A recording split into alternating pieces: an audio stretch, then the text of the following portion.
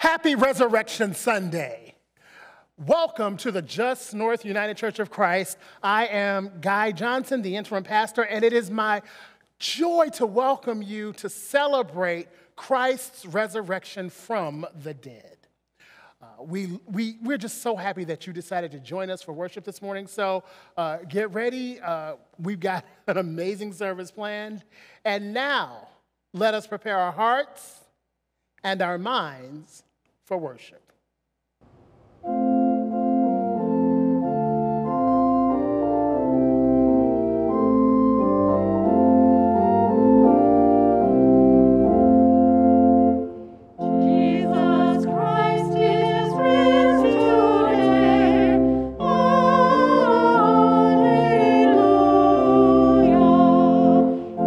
Triumphant holy day.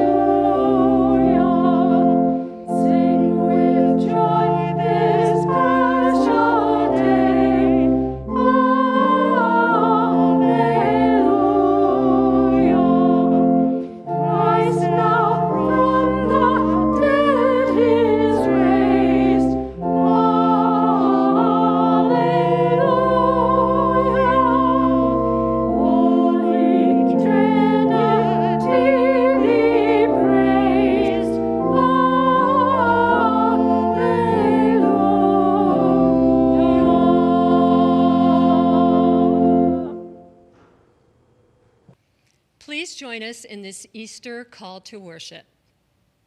Christ is risen. Christ is risen indeed. Hope is alive. Hope is alive indeed. God's love is eternal. Hallelujah. Let us give thanks for what God has done.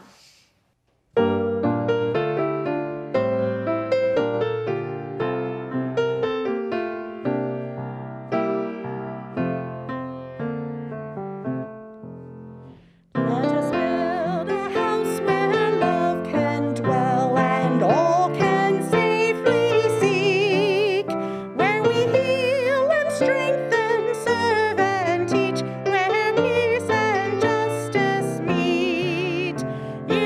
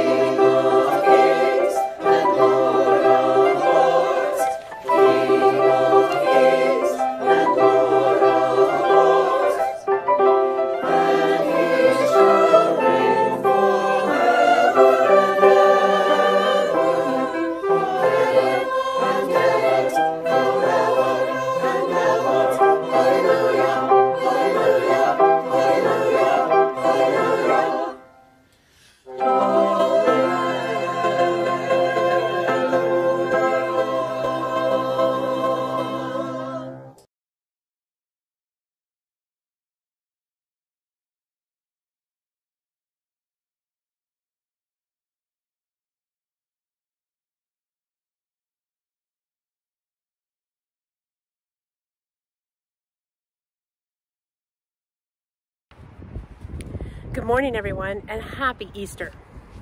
I hope the books that I have shared during this Lent have helped you journey through healing and wholeness. And I'm going to finish with a beautiful book that celebrates the strength and wonder in all of us.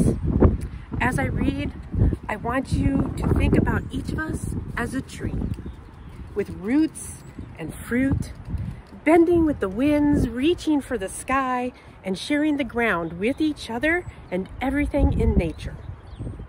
The perfect place to share this story is right here beneath our beautiful tree just outside the back of Just North, where we gather and we share our roots and our branches and our fruits with each other. The bright, colorful illustrations in our book today, The Tree and Me, remind me of the colors of a beautiful Easter morning. Bright pink magnolia trees like the one behind me, pink and orange tulips, and golden yellow of daffodils surrounded by the fresh greens of spring. So I share with you today, The Tree and Me by Karina Lukin.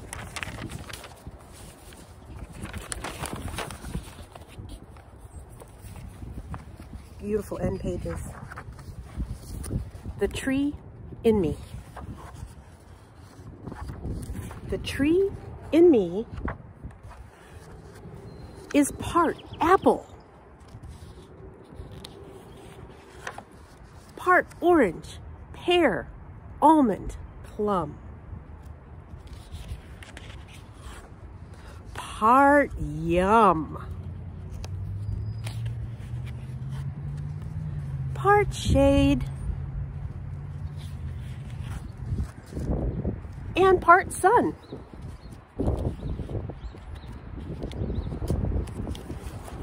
The tree in me is seed and blossom, bark and stump.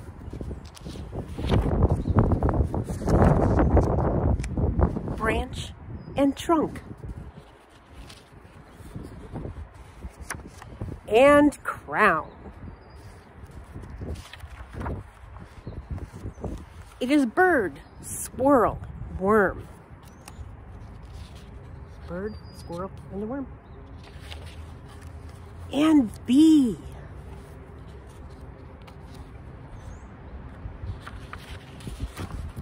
And because there is a tree in me, there is wind. And rain and dirt. And a river with fish. And a sky, too. The tree in me is strong. It bends and has roots that go deep. Down to where other roots reach up toward their own trunk, branch, crown. And sky, too. Because there is a tree and a sky and a sun in me, I can see that there is also a tree in you.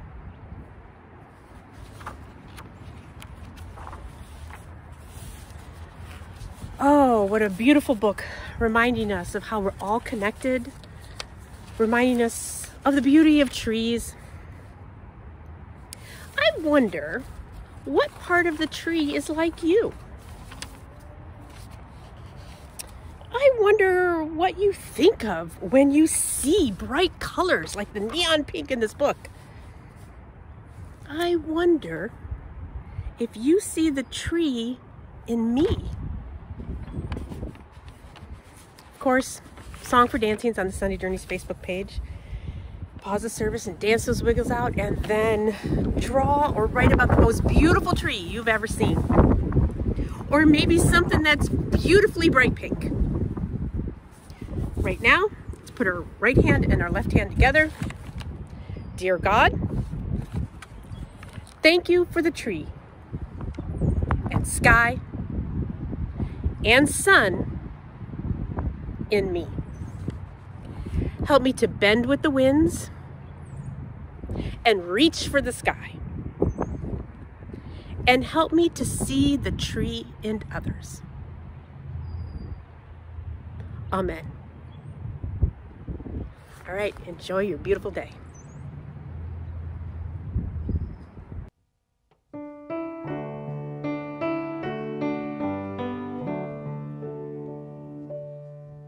Turn the hearts of the children to their parents. Turn the hearts of the parents to their young. Turn the hearts of us all to one another. Turn the hearts of the people to their God.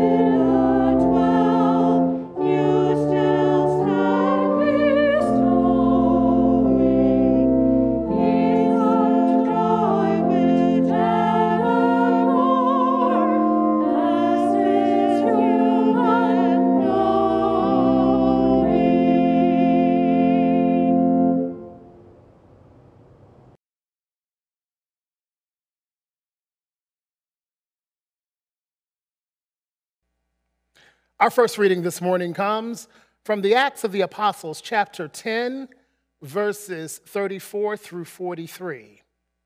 These are the words that are recorded. Then Peter began to speak to them. I truly understand that God shows no partiality, but in every nation, anyone who fears him and does what is right is acceptable to him. You know the message he sent to the people of Israel. preaching peace by Jesus Christ. He is Lord of all. That message spread throughout Judea, beginning in Galilee after the baptism that John announced, how God anointed Jesus of Nazareth with the Holy Spirit and with power, how he went about doing good and healing all who were oppressed by the devil, for God was with him. We are witnesses to all that he did both in Judea and in Jerusalem. They put him to death by hanging him on a tree. But God raised him on the third day and allowed him to appear, not to all the people, but to us who were chosen by God as witnesses, who ate and drank with him after he rose from the dead. He commanded us to preach to the people and to testify that he is the one ordained by God as judge of the living and the dead. All the prophets testify about him, that everyone who believes in him receives forgiveness of sins through his name.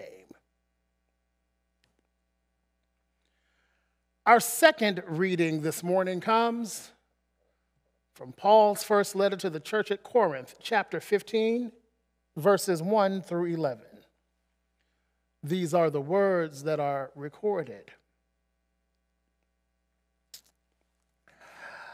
Now I would remind you, brothers and sisters, of the good news that I proclaimed to you, which you in turn received, in which also you stand, through which also you are being saved, if you hold firmly to the message that I proclaimed to you, unless you have come to believe in vain.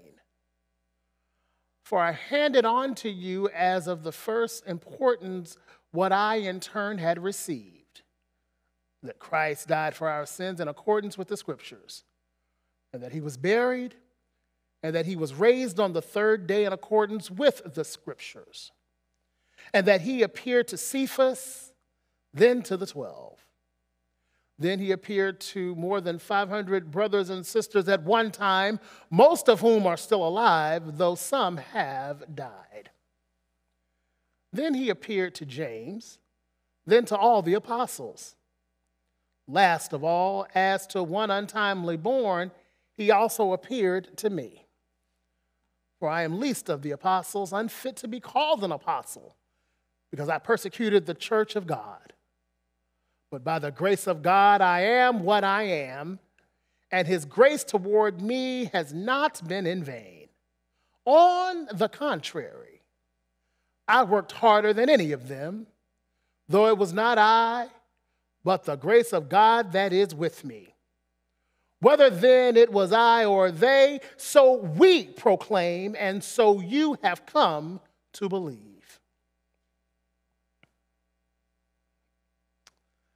Finally, our gospel reading this morning comes from the gospel as recorded by John, chapter 20, verses 1 through 18. These are the words that are recorded. Early on the first day of the week, while it was still dark, Mary Magdalene came to the tomb and saw that the stone had been removed from the tomb. So she ran and went to Simon Peter and the other disciple, the one whom Jesus loved, and said to them, "They have taken the Lord out of the tomb, and we do not know where they have laid him." Then Peter and the other disciple set out and went toward the tomb. The two were running together, but the other disciple outran Peter and reached the tomb first. He bent down to look in and saw the linen wrappings lying there, but he did not go in. Then Simon Peter came, following him, and went into the tomb. He saw the linen wrappings lying there and the cloth that had been on Jesus' head, not lying with the linen wrappings, but rolled up in a place by itself. Then the other disciple, who reached the tomb first, also went in. And he saw and believed, for as yet they did not understand the scripture that he must rise from the dead. Then the disciples returned to their homes. But Mary stood weeping outside the tomb. As she wept, she bent over to look into the tomb. And she saw two angels in white sitting where the body of Jesus had been lying, one at the head and the other at the feet. They said to her, "Woman, why are you weeping?" She said to them, "They have taken away my Lord, and I do not know where they have laid him." When she had said this, she turned around and saw Jesus standing there, but she did not know that it was Jesus. Jesus said to her, "Woman, why are you weeping? Whom are you looking for?" Supposing him to be the gardener, she said to him, "Sir, if you have carried him away, tell me where you have laid him, and I will take him away." Jesus said to her, "Mary." She turned and said to him in Hebrew, "Rabboni," which means teacher. Jesus said to her, "Do not hold on to me, because I have not yet ascended to the Father. But go to my brothers and say to them, I am ascending to my Father and your Father, to my God and your God." Mary Magdalene went and announced to the disciples, "I have seen the Lord." And she told him that he had said these things to her. My friends, this is the word of God for us, the people of God. Thanks be to God.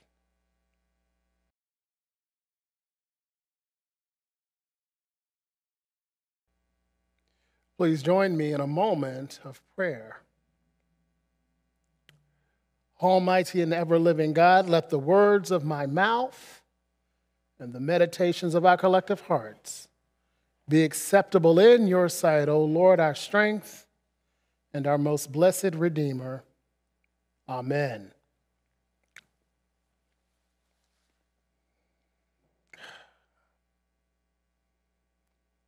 Now what? This has been quite a few days in the lives of Jesus' inner circle. Last week, this time, we were celebrating his triumphant entry into Jerusalem. Last week, this time, we were shouting, "Hosanna!" Last week, this time, we were preparing for Passover. Then Thursday came. Judas betrayed Jesus with a kiss. Be careful of who kisses you and calls you friend. Then everything happened in a blur. Jesus was arrested and tried and convicted and sentenced to death. He never got a fair trial. He never got a fair chance. Sounds familiar in 2021. He died. So now what? What do we do? If you're one of the women, you get up and keep working. You don't have the time or the luxury to stay hidden or in mourning. You get up like Mary Magdalene, Mary, the mother of James, and Salome, and you keep working despite of what's happened. And if these women are like the women in my immediate circle, they talk amongst themselves about what's happened, but how life has to go on. They say things like, we continue on even though it hurts, even though we're in pain. Life still has to go on.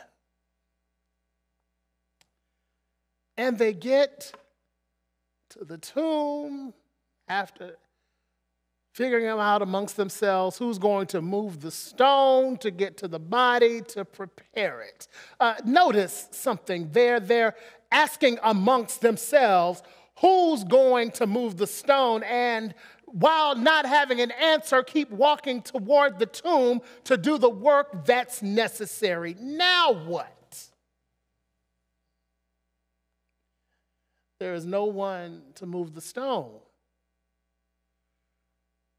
because the men are not with them, but they continue on anyway to get the job done. Remember that the women watched Joseph of Arimathea push the stone into place. What they did not know was that Pilate had ordered the tomb sealed and guarded. But if these women are like the women I know, that does not matter. They are going to anoint and prepare this body, and nothing is going to stop them. Not a stone, not a guard, not Pilate, nothing. They get there, and now what?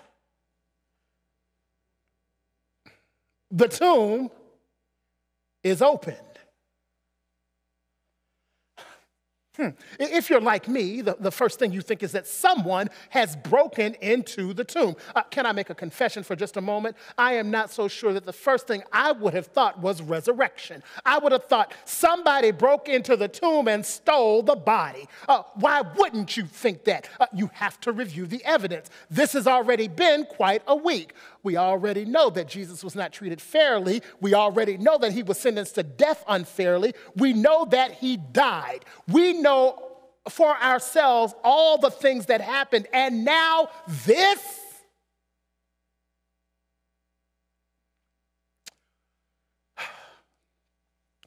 But they walk into the tomb anyway.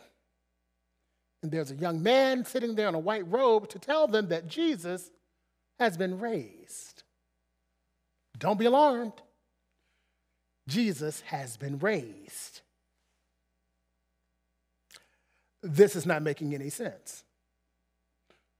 This whole event is not making sense. I know that we are supposed to be celebrating the resurrection, but this text leaves us with more questions than answers. Who is going to roll the stone away? Who rolled the stone away? Who is this young man sitting here? Why is he telling us not to be scared? Where is Jesus? And the young man who made an appearance during the rest narrative has an answer. Jesus is not here. Okay, well, he was here, but he's been raised. Go tell his disciples and Peter that he's going to Galilee, and that's where you will see him. And they left afraid and terrorized. And they did not say anything to anyone because they were afraid. But they did tell it. Otherwise, we would not have this morning's text. Now what? What do we do now? I get it. I get that we want to celebrate the resurrection because it brings to close a traumatic event. I know that we want, I know that we need to get past Friday. I know that we need to remember the words that Jesus spoke. I will tear down this temple and in 3 days raise it up. We need those words to be true. We truly need this. But let me be crystal clear. While we don't know what happened, we don't know what happened. Jesus' body is gone, but can we be sure that he's been raised based on the word of a stranger sitting in his tomb? Why is he sitting in the tomb anyway? No matter. Okay. Well, back to Galilee, and now we wait. And wait. And wait. Amen.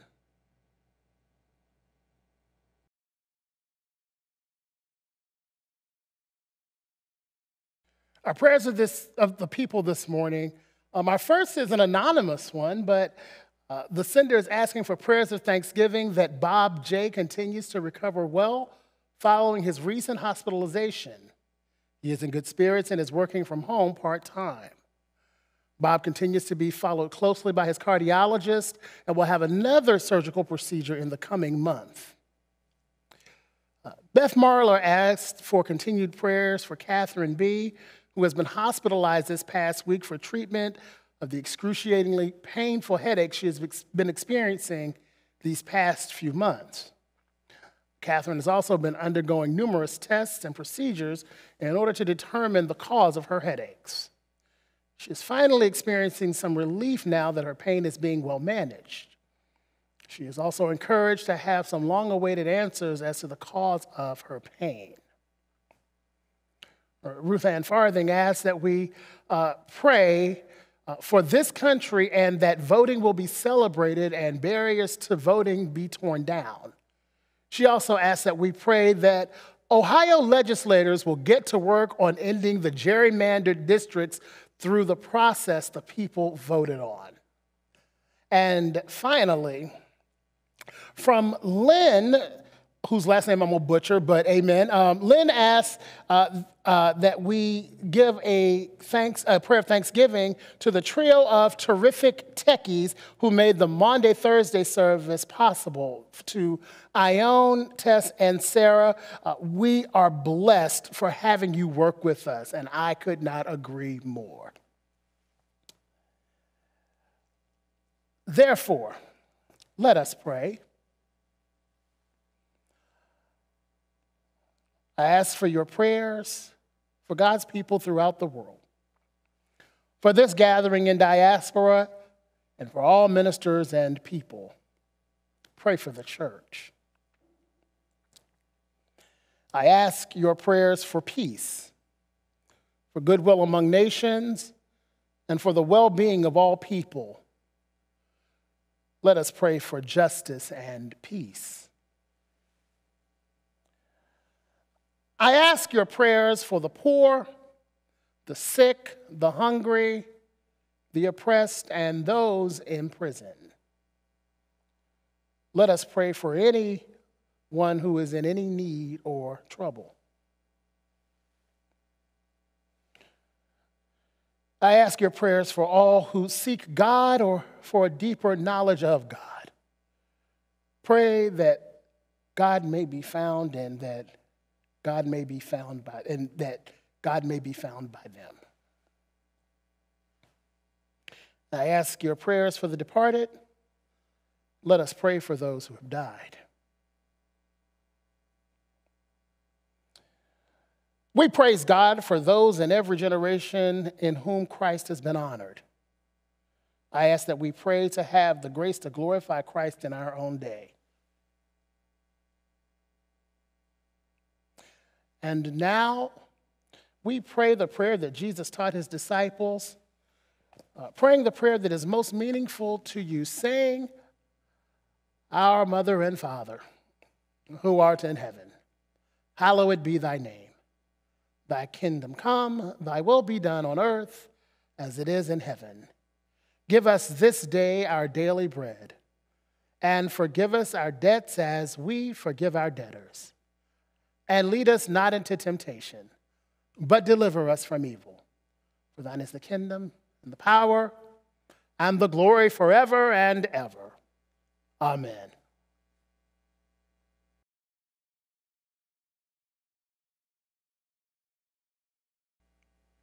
One Thursday night, in preparing for the Passover meal, Jesus and his disciples had dinner. And at that dinner, Jesus took bread. He blessed it. He broke it and said, This is my body, which will be given for you. Do this in remembrance of me.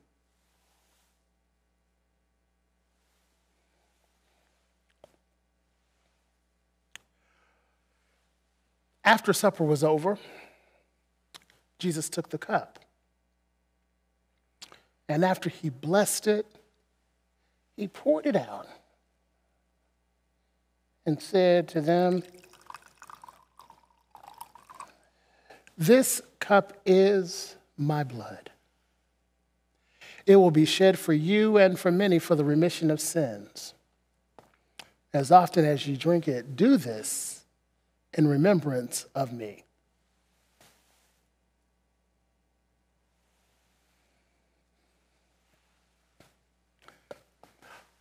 On this day, when we celebrate Christ's resurrection from the dead, let us remember his sacrifice as we eat together.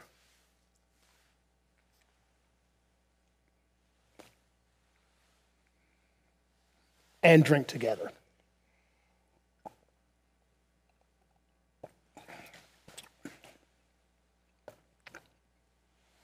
Let us pray. Almighty and ever-living God, we thank you for these gifts of bread and wine. Let us remember the sacrifice that Jesus made so that we would have eternal life. Amen.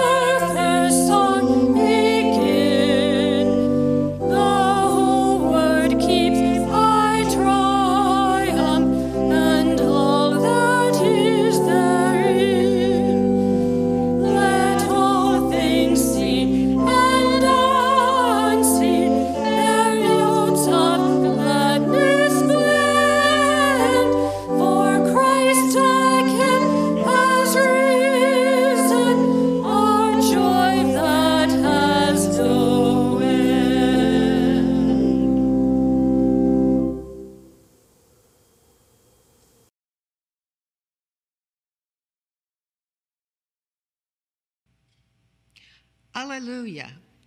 Good morning and happy Easter. It gives pause to realize that this is the second Easter in a row that we have not celebrated physically together, and we've certainly missed it. But I believe we need to celebrate how the pandemic has brought about new and creative ways for us to be together. To add to our words of celebration this morning, I want to acknowledge and say thank you to all of you for doing what you do, whatever it might be, for making and keeping our Just North family strong and connected in so many ways. Special thanks to all the members of the worship team, for the Christian education team, for all the boards, and all of you. Also special thanks to Pastor Guy, who has joined us during a tumultuous time, and for all our other spiritual leaders. I wish I could name all of you personally, but please know that you are all appreciated and loved. Thank you for your continued patience and hope. As always, please be gentle with yourself and be of good heart. For some announcements, this Sunday, we're sending birthday greetings to John Seitz, who is celebrating his birthday today. Happy birthday, John. For our ongoing Zoom gatherings, celebrate Easter on Narthex. Put on your fancy bonnet or hat and join us at noon for virtual Easter Narthex today. It's always the same link, and we'd love to see you. The next web series will begin Wednesday, April 7th. It will focus on the book White Fragility, Why It's So Hard for White People to Talk About Racism by Robin DiAngelo. These Wednesday Zoom meetings will be led by Joanne Ney with Susan Yutzi. Zoom links for this and the other listed Zoom events will be posted in Flocknote and on the Just North internal Facebook page. Touchpoint Thursday resumes on April 8th at 7 p.m. with a new series entitled Connecting to the Divine, an invitation to explore spiritual practice to engage the body, mind, and spirit. During this hour, Joyce Phelps and members of the Healing Rhythms Drumming Circle will share how drumming brings deep meaning and joy to their lives. Joyce will ask you to participate, so bring something to tap out a rhythm. Tabletops welcome. On April 11th, from 1 to 2 p.m., middle school and high school youth will meet virtually to continue their conversation of Tiffany Jewell's book, This Book is Anti-Racist. April 18th, from 1 to 1:30 p.m., our youngest, pre-K through grade 5, will wonder about the people rainbow and explore ways to welcome people of other races and celebrate their stories as well as our own. Friday Bible study will take place with Pastor Guy from 10:30 to noon. Now, let's turn to our call to offering. The Stewardship Board offers several options to support our various ministries. You may send a check to the church, use the donate button on our Just North website, schedule payments, or use Zelle through our bank. As always, hear our gratitude for continuing your support for our church and our ministries. Now, please join me in our prayer of dedication. For gifts given and received, O God, we offer thanks and praise. May we share our abundance with all who have need. May we share our hope in like measure. Amen. And now it's time to give yourself a nice big hug. And then let's open our hearts to share our peace with each other. We start by placing both hands over our hearts, then slowly and with intention, remove them with arms outstretched and hands open to give and receive peace. When we extend our open hands to each other, we open our hearts and acknowledge our vulnerability. As I do this, I think of all the people to whom I'm sending peace this morning. For now, remember that while we are not physically together, we are connected in heart and loving spirit. I'm sending my wishes for peace to all of you, my North Church family and friends.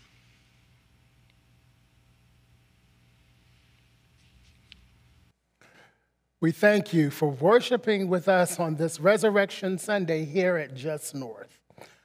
Again, thank you so much for taking just a little bit of time out of your day to celebrate this glorious resurrection with us. If you want to follow us, please check out our social media pages. We are on Facebook. If you look up Just North UCC, you'll find us, and our YouTube channel, again, at Just North UCC. Thank you, thank you, thank you. And now to the only wise God, our Savior, be all glory and honor, majesty, dominion and power, both now and forever. Amen. Friends, our celebration has ended, but our service, not just to each other, but to the entire world, is just beginning. Let us go forth in the power of the Spirit and of our resurrected Christ. Alleluia, alleluia.